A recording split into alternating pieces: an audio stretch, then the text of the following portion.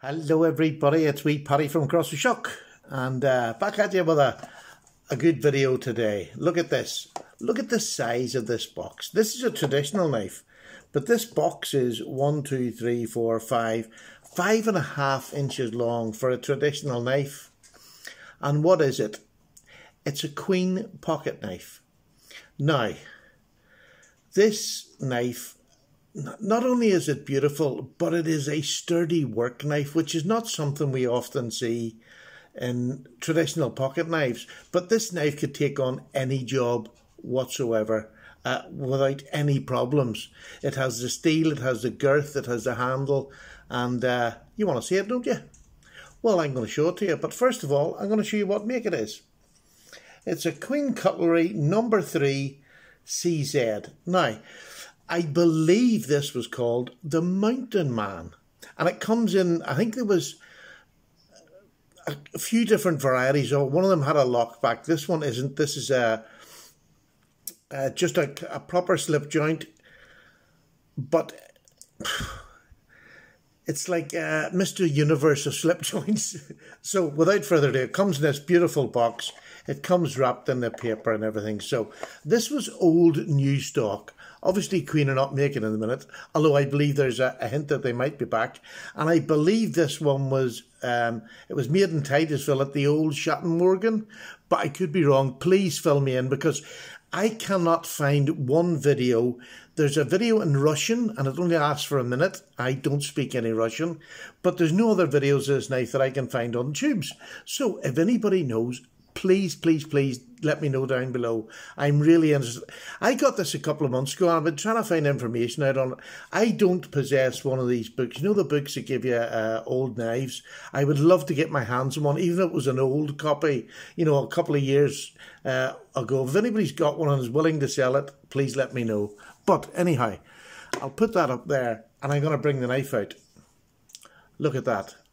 Isn't that just beautiful looking? Really, really beautiful. This is curly zebra wood, which is a hard African wood, used for carvings and things like that because of the way it obviously cuts up being a hard wood. But I want you to notice the fit and finish on this knife. It is immaculate.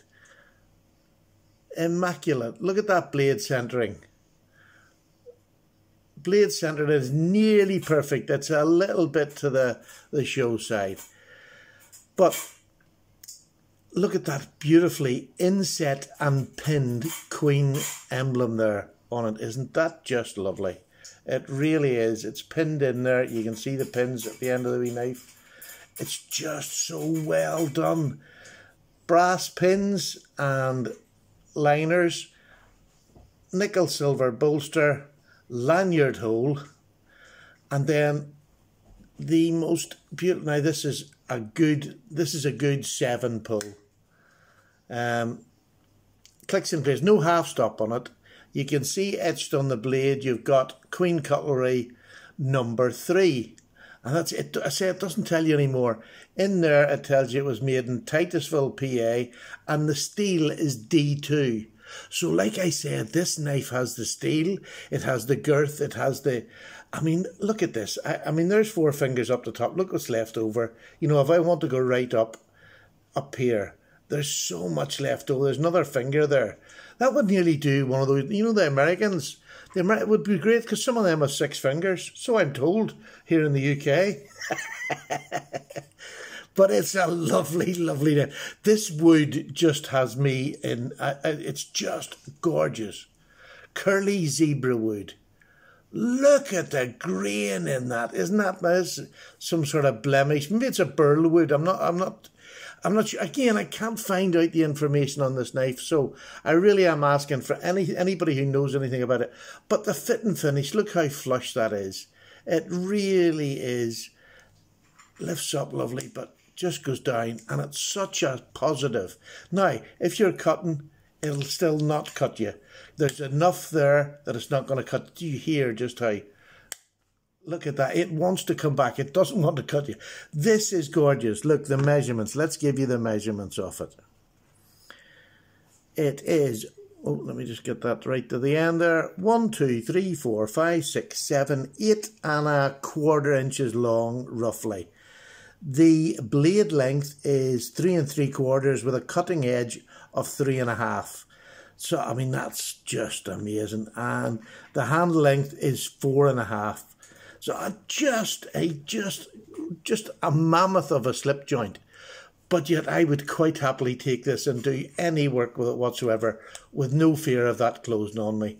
It's a good, strong slip joint. And unless you do something silly, it's never going to get you. But isn't that just gorgeous? And even though this was made quite a while ago, the lanyard hole, look how well that lanyard hole is done. It is just beautiful. The pins are flush. The transitions, if you notice, it's been rounded. The finish, the workmanship in this. This is American workmanship at its best. At its best. It's one of the most beautiful knives that I have ever bought. No, it wasn't a cheap knife.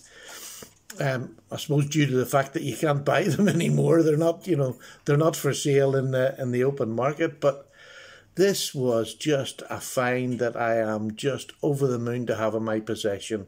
This will never leave me. So don't be asking, do you want to sell it? I don't. It's gorgeous.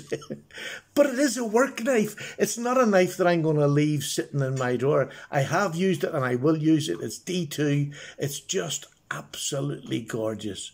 I mean, it's starting to tarnish a bit now. I haven't cut steaks or anything with it, don't get me wrong. Cardboard boxes and the like. But I mean, it's just a stunning big knife. Can you imagine sitting around the campfire with that, cutting up your steak and eating your beans? Well, I ask you, what more could you want? Now, I'm going to give you, let's do a wee bit of a measuring on the blade. I just wanted to see for myself how thick the blade stock is. So, 0.10. 0.10. Oh. Let me just do it again. I just want that 0.10 and we'll get that. So it's 2.7 millimeters. So it's a really good for and look, across the back, it's next to nothing. 12 millimeters across the back, and that is just under half an inch, 0.49. And the weight of this big boy. I just love the sound of that. I really do love the sound of that. Sorry, I should have been ahead of myself here and had this open. So if you have got any information, it's 3.9. That's not bad for a 3 3/4 inch blade. That's pretty good as far as people are going for modern day knives. I'll give you some comparisons just to put this into perspective of what sort of a work knife it would be. I'll tell you what. Here is a case knife, another traditional. Look at that little case Barlow. It just doesn't look like it come from anything. The case Barlow. Here is my GEC American Jack, which is a substantial knife anyway, which will do any EDC jobs. But look at it compared to the size of that. That just is. The nearest I've got in my collection to what it relates to is that's not a Rat 2, that's a Rat 1. So the Rat 1 is maybe, let me just see how much bigger the Rat 1 is. About 1/4 inch bigger. So, I mean, if that doesn't tell you what a Rat 1 is. I mean, this is just a work knife. This is, just an amazing knife.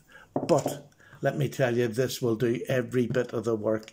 But look at you getting not just a G10 or a titanium. Look at that burl wood. I mean, to me, that's what's got it. That zebra wood is just stunning.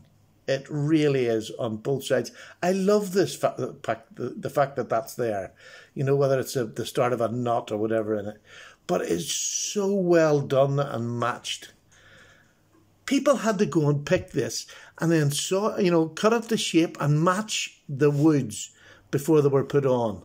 And how well has the man who done that really earned his wages that day? I think so. That is just a stunning piece of equipment. I don't know what prices were when they were out. And I mean, again, if anybody knows, please let me know what sort of price range they were in.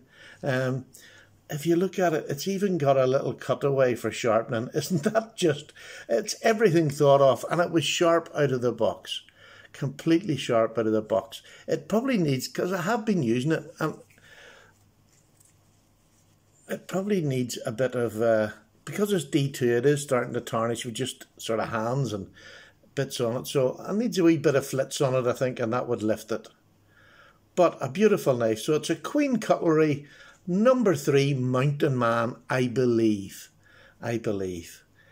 So there you go, folks. I'm going to go and I'll leave you with that beautiful looking knife. I'll let you hear this again. The walk and talk in this is just, oh, it's just so beautiful. So beautiful. So there you go now. There's the first video of the new year, and very many happy returns. Thank you everybody who's asked her wife. She's at home now. She's been home a couple of days. She's shouting at me, nagging me, throwing things at me. Life is blooming good. Take care. I'm away for a wee cup of tea. All the very best. Paddy's gone. Bye now. Tea time.